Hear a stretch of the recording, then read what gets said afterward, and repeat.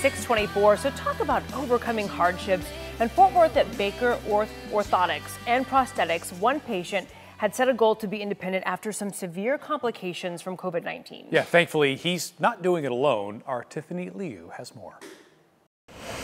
In life, there are unexpected obstacles. For Ben Cromwell, the last 2 years have been the most challenging. It took me about 11 surgeries to try to save my legs, and they ended up having to amputate both legs in order to save me. In July 2020, he was hospitalized with coronavirus. I had severe clotting from COVID that was resistant to medicine. The only option was double amputation. His right leg below the knee and his left was above the knee limb loss. I think at a certain point I was in so much pain that I was asking them to take my legs. It was that painful. Things many people don't think twice about became goals for Ben to learn. Just resilience and strength and fortitude and tenacity. Simply standing up is not quite as simple.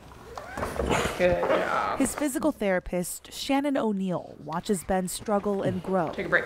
You'll hear that motor engage and lift him up. She says the last few months he's accomplished the most with the help of a new power knee. This is a total game changer. Ben initially had a standard microprocessor prosthetic on his left side, but he was given a chance to try Osser's motor-powered bionic knee, recently launched in the U.S. Power knee gives some of that energy back to him. It was recommended by his orthotics prosthetics assistant, Cody Longenbaum. Once I wore this, I knew I had something that needed to be shared with the world.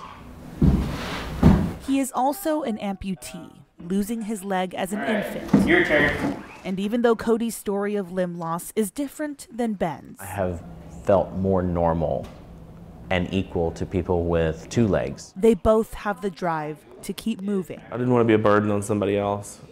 And so I wanted to be able to be that person that's helping.